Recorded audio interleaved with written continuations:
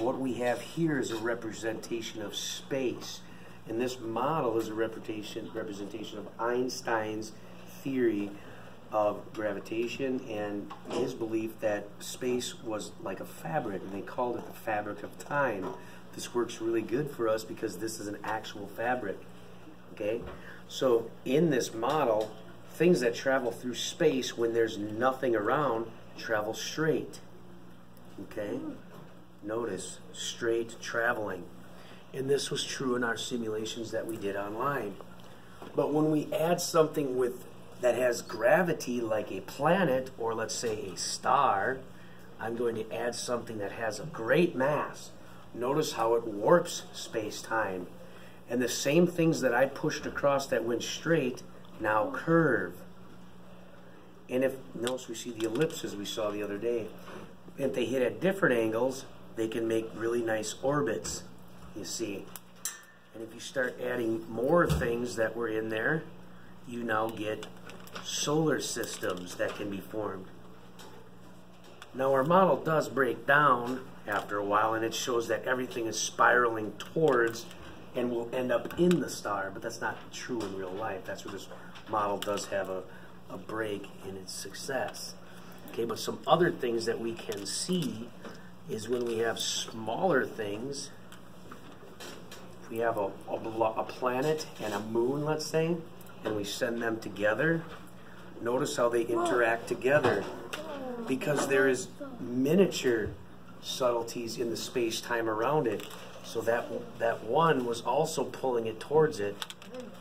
Okay, one more time.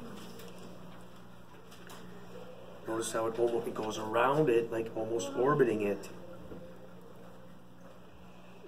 These are not magnetic. What? These are just normal steel ball bearings. Okay? Another thing we can simulate here is the early solar system. Now, it doesn't work all the time, but right now everything's going in the same direction. Was it always that way? Probably not. Things cleared itself out that were going the opposite way.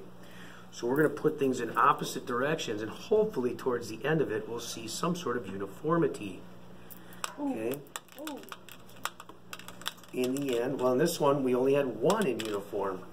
Okay, and that was the last one. And there are solar systems with one planet. Earlier today I lucked out and I got one that had, after they all smashed and crashed, we had four planets still orbiting, all in a similar direction. Now it's all random, and that's what happens. Ooh, they missed. Oh. They keep missing. Those guys missed until the bitter end. Okay. One last thing we could look at is even these individual small bodies. Okay. They all, even when pushed together, they will eventually clump together. Because gravity brings things together, like in the early solar systems.